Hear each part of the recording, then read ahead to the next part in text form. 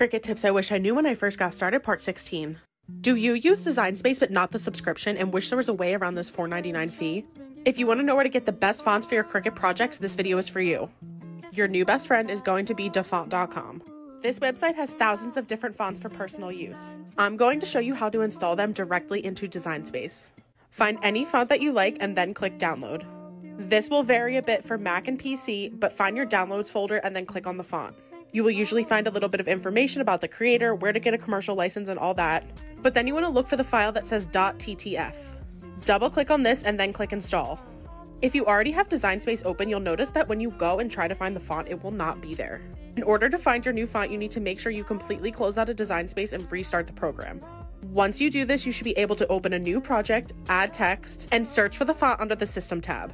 Now, when you search for your font, it should be right there. Make sure to give me a follow for more Cricut tips and tricks.